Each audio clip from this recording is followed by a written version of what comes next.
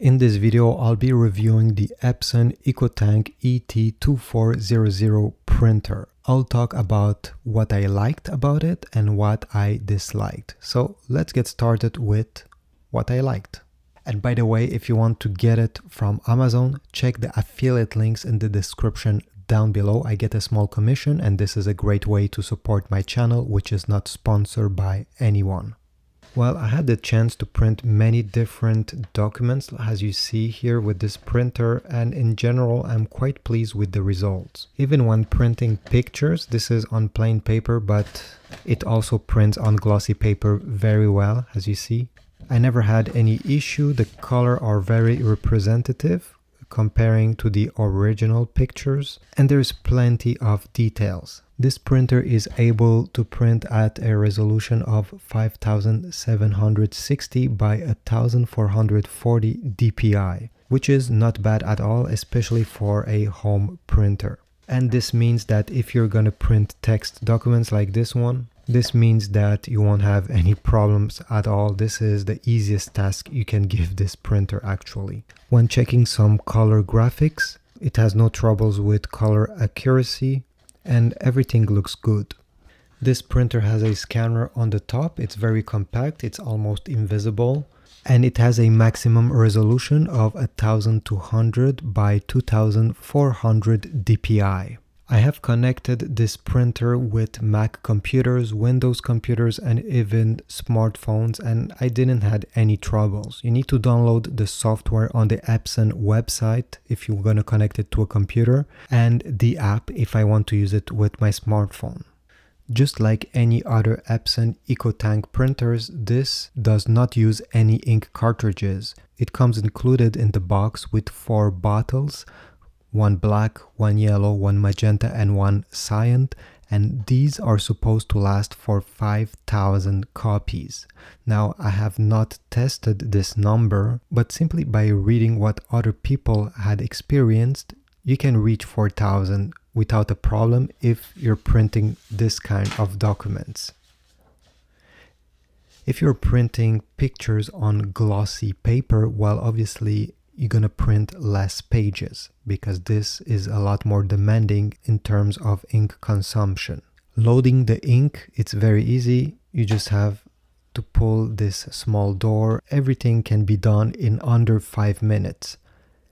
And the best is that it's not messy at all. Some people may be afraid of handling ink bottles, but don't worry, it's made so it doesn't spill. Now let me talk about the things I didn't like about this printer. Well, first of all, this printer does not have any screen. The only way to interact with it is through these buttons on the top. And sometimes when you have an error like a paper jam or something else, you're gonna have these lights flashing in front of you and you won't know what it means. If it had a screen, usually it's written very clearly what's the problem and you can fix it. But in this case, you have to rely on this system, which I would say it's quite hard to understand sometimes. Fortunately, I didn't have any issue with this printer, but I imagine that if you get some problems, you may have to guess what's happening.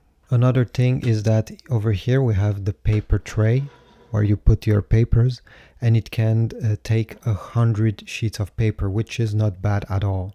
The problem is that the front paper tray where the paper comes out can only take 30 sheets of paper. This is according to Epson on their website. So if you're printing a document of 50 pages, you can't simply press print and wait for these 50 pages to come out. You'll need to remove them once it reaches 30 so that the printer does not jam.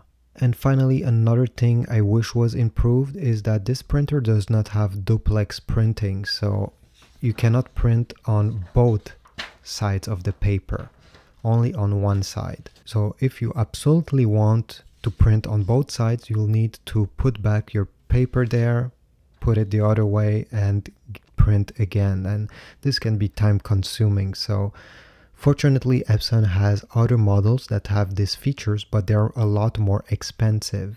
But overall, I really like this printer, even if it has those small shortcomings. For me, the most important thing is that it's able to print 4,000, 5,000 pages using the ink that comes included in the box. And for some people, it means that they won't have to buy any ink for 2 years at least. And even when you have to buy the ink to replace it, I think it costs about $50. I have to check again, but on Amazon to buy all the ink bottles to refill the tanks, it's not that expensive. Check the links in the description if you want to see how much it is. But overall, it's cheap to run, and it's great that they also put a scanner over here in case you need a scanner from time to time. Obviously, this scanner does not have the quality of a standalone professional scanner. For documents and for very basic pictures, I think this scanner does a pretty admirable job. So thanks for watching. Again, if you want to get this printer, check the Amazon affiliate links down below. This supports my channel since all my videos are not sponsored by any companies. Although if Epson is watching my video right now, although I doubt, they can reach to me to see what we can do. But yeah, for now, nothing is sponsored. So check the Amazon links in the description down below, like, subscribe, and I'll see you in the next video.